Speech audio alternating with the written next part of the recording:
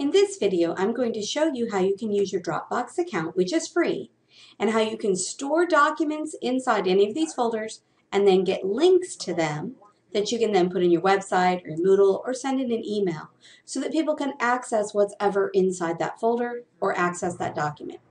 So here's my Dropbox account. You can see that I've got a series of folders, and I'm going to scroll down a bit. You can also see that I have a variety of different documents. Dropbox is simply a place where you can store any of your files, any of your documents. If you want to add anything in here, you can click on the upload button and upload your files to it. You can create new folders so that you can have your own filing system. You can create shared folders. I've created a bunch of folders and documents, but now I'm going to show you how to share them. On the right-hand side, you'll see that some of these already have a link at the end of the line. That means at some point I shared that link with someone so they could access that folder. Notice this one right here does not have a permanent link, but if I mouse over it, I could start that process to get a link, which I'll show you in a second. The same is true for documents. You can see here is a document that I've shared, but here's a document that I have not shared yet. So let's go ahead and share this document. It's going to work the same for folders and for documents. So I'm going to click on Share the link. And right here, it's going to show me in the background what that folder or document looks like.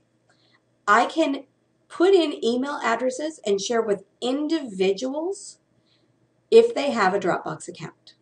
But for your purposes, you're probably just going to want to get a link to it that anyone who has the link can access. So click on Get a Link. Now at the top it says I copied it, but it didn't really show you what the link looked like. If you'd like to see it or see that it works, I'm going to open another tab, paste my link in, hit return, and when I share that link, which is really ugly and long, but you're just going to paste it, this is what the people can see. Notice that there's a share option. You see that because I'm still logged in.